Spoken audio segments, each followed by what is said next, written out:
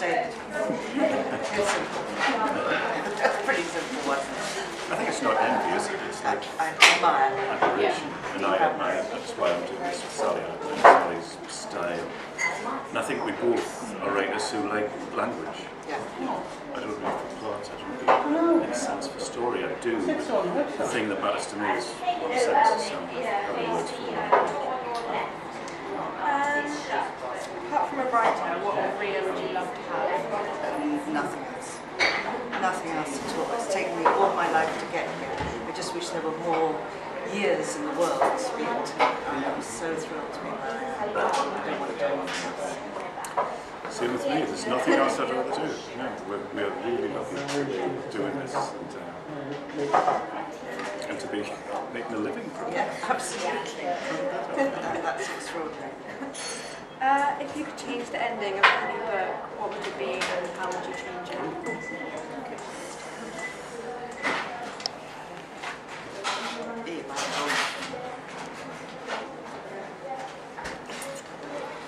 That's quite tricky. That's a really hard one. I think I'd have to go for Cold Mountain.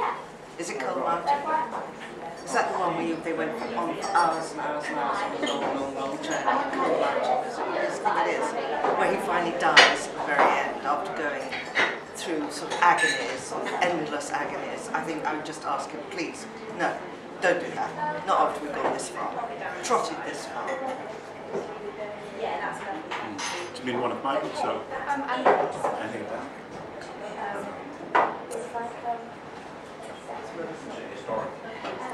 I don't know, what a hard question. It is, isn't it? That's the hardest question I've ever heard. Yeah, because it takes you out of the space that you're in before. I think that changed the ending of Paradise Lost. So that it wasn't quite as grim.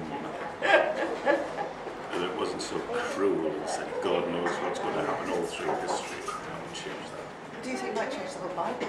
I think we might. I think we might. Yeah. I think change the Bible would be a good one. Absolutely. I know, we don't have Jesus crucified. That would be a choice. Yes. That would be a great idea. Absolutely, yes. I think that's a great one. Yeah.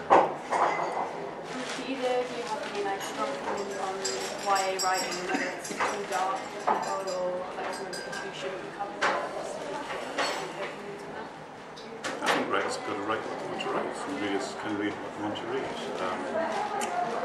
And I think in the world of YA, children's writing about all kinds of books, and that's one of the great wealths of it.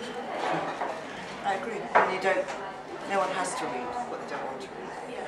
And if it's not your kind of thing, it's fine.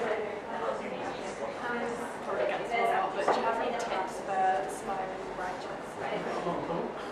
Read, listen to audio, read, and write what you can, take notes, but bathe yourself in language, is what I would suggest. Do it because you love it. Really do it because you love it. And be lovely.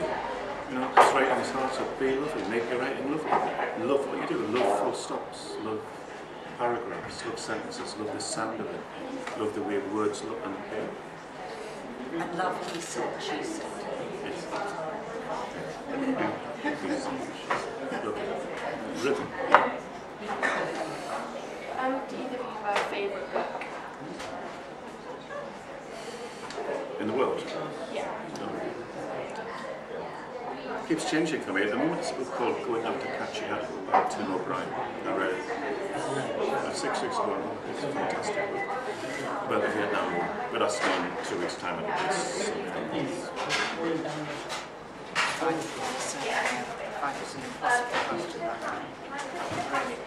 One of the books I do admire is The Great Gatsby. I just think that's just phenomenal.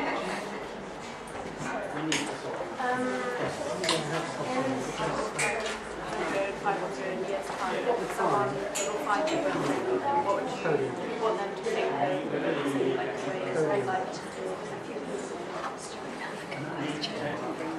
Very hard. Good questions. 500 years' time. Dust. No one will be reading it.